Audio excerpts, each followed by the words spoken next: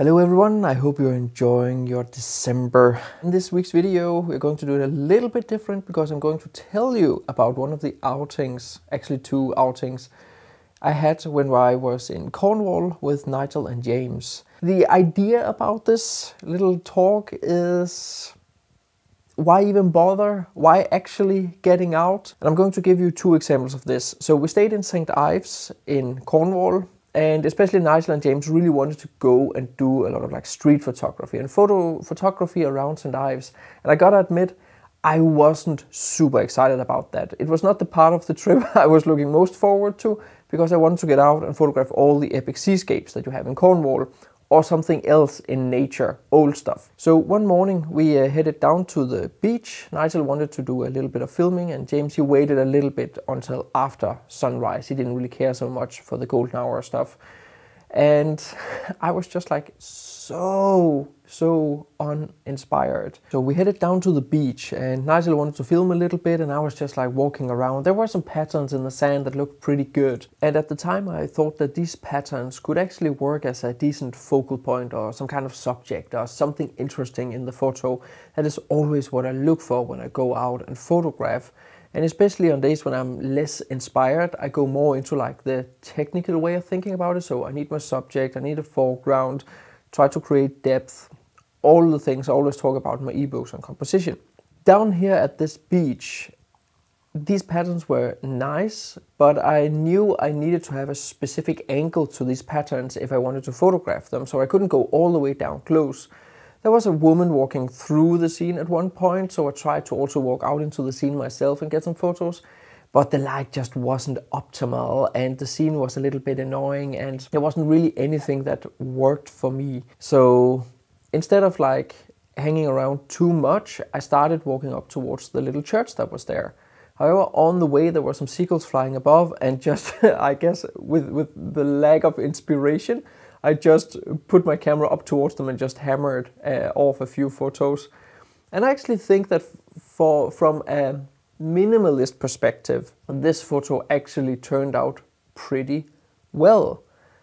It's not something I usually do, but for the photo in and of itself, I can definitely see it in a frame on a wall if you're into that kind of photography. So I headed up to this little church. And Nigel walked into town, so I was on my own here. And it just started raining and it was so windy and it was just a little bit annoying, everything. But it is on these days where there's a good chance of some good light coming out. And that was exactly what happened when I was up at the church. The only problem was I didn't really have that strong of a focal point. Godrevy Lighthouse was really far away, so I had to put on the long lens and zoom into that. And I tried a few photos towards that direction, but honestly I don't really think that they work that well. I also photographed a little bit in towards the town, but again it was just like meh. And with all the wind and the rain coming in again, I was just starting to freeze and it was just a little bit annoying, but I knew that there must be something here. So instead of standing around up by the church, I decided to walk a little bit further down towards the ocean because it looked a little bit more interesting. There were some cliffs down there that I could probably use for something. So on the way there was another shower that hit me, which was, again, it didn't help on the mood. But I managed to finally get down towards the coastline. And it was just like, it was so slippery walking down there. Sometimes I ask myself what it is I'm trying to do for a photo.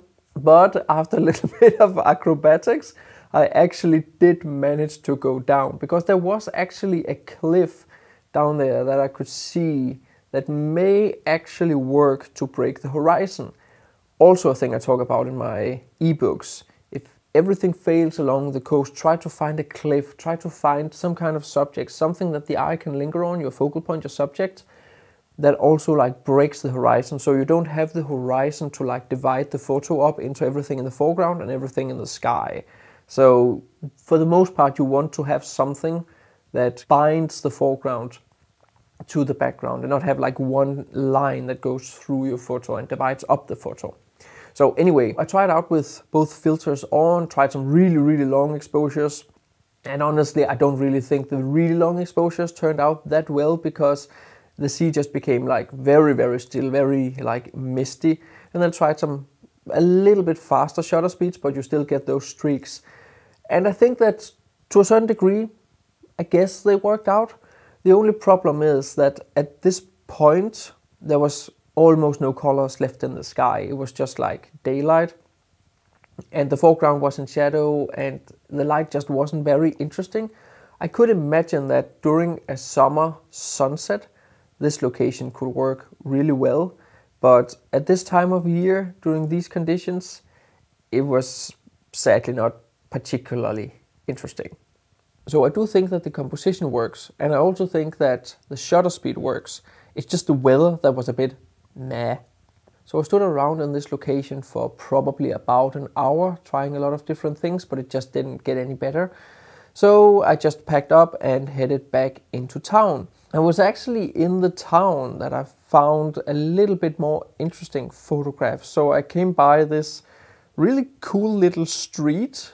There was like a lot of these drains, rain drains that came down, and they were exposed on the outside of the walls, which looked really cool. So I started photographing those, and I came away with this photo, which I think works really well. So I also got a photo of the street looking down the street and with some power lines on top. And at this point, the sun actually came out and actually gave a little bit of color to the scene. So all in all, I also think that this photo works pretty well, even though they are both photos of subjects or a town, which is something I usually don't do. But I do see the compositions, like I do see the subject.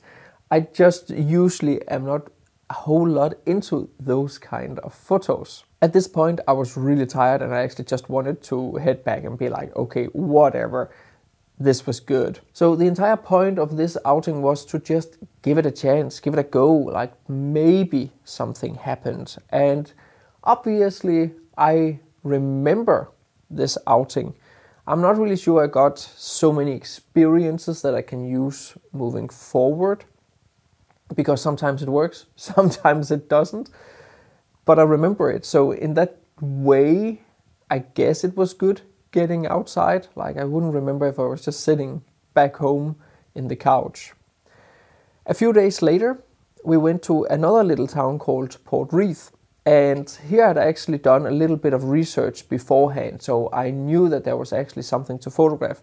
Nigel wanted to stay in the town and photographing this pier with this little hut out on it. And I think also James just walked around there to take some photographs. And the good thing about this place was that we had high seas, so we had some big waves coming in. And when these waves crash upon this little pier, they just like explodes. So I tried to walk around a little bit on the beach, trying to find a optimal composition, but that was also like really hard. Basically, you just shoot towards it, and that's it. You can use it as a leading line, but in our case here, we didn't have any sun on the foreground, so I either had to wait for the sun to come out, or I had to try to find a place where, when the waves crashed, I had a darker background. I had some cliffs in the background that I tried to incorporate. So what I did was that I walked down to the beach and walked left, so I had these rocks in the background. However, suddenly the sun came out, so now I could actually walk back and use the sky as the background because the foreground was lit up. And here I got a really cool wave photo that it looks really aesthetic, as you can see right here. And for once, I actually converted it into black and white, which I think really benefits the photo. So you can see it both in color here and in black and white. And I'm curious to hear which one of the photos you like the best. So when I got this photo, I was fairly confident that this was it for this scene. Like, I didn't want to spend too much more time here, as there were other places I wanted to photograph. So I went up through the town, photographed a few waves on the way, but else just headed up onto a ridge. So I headed up onto the top of this ridge and walked along the trail that was up there. And I came down to this place with some really, really cool sea stacks, where I fairly fast found a composition with the trail leading into the scene, and then a couple of sea stacks. And I had this water spray that was like spraying up because of the strong winds we had that day. From time to time, the sun came out and it just looked so good. I didn't bother too much with trying different shutter speeds. I just wanted a fast shutter speed and I also bracketed my photos as to get the entire dynamic range. It wasn't a big issue to get the entire exposure here, even though I was photographing into the sun when the sun came out. I just needed 2 exposures, one that was a little bit underexposed and one normal exposure, and I've just put those together in Photoshop.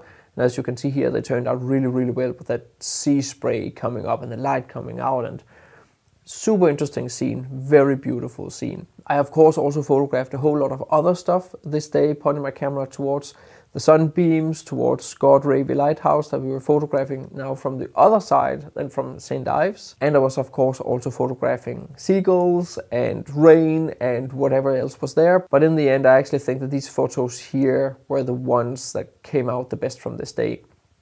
And that's just the thing. I find that this outing was much more successful because I had planned a little bit more. I had researched a little bit more.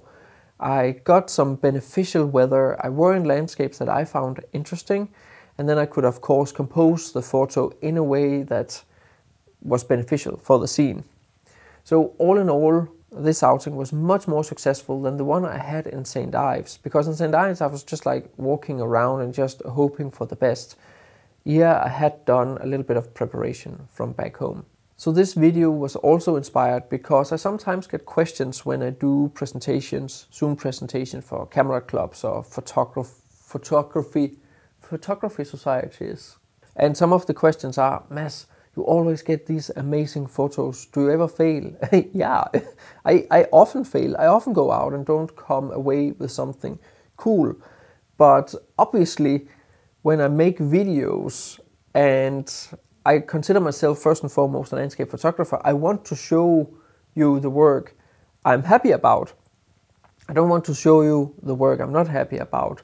Obviously, you usually see the whole range of photos I get on photography outings, but I usually also take so many photos when I'm out in the field that showing you all the photos doesn't make any sense whatsoever. I want to show you the work that I'm proud of, the work that I want to show, obviously. But with a video like this, hopefully you get an understanding that I, like anyone else, aren't getting epic photos no matter the conditions and no matter where I am.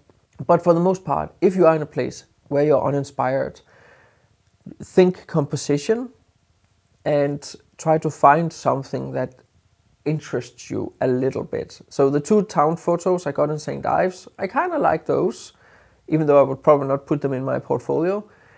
And then again at Port Reith, I really like the sea stack photos and I like the pier photo of the breaking wave. So I hope you somehow benefited from this video and the insights I gave you here. If you want to learn more about composition, be sure to get my 2 ebooks. There are links down in the description. If you want to learn how I edit my photos, everything from the epic landscapes to the monochromatic landscapes, be sure to enroll in my big Photoshop for landscape photographers post-processing course. There's also a coupon code down in the description. And I hope you are enjoying your December and see you next time.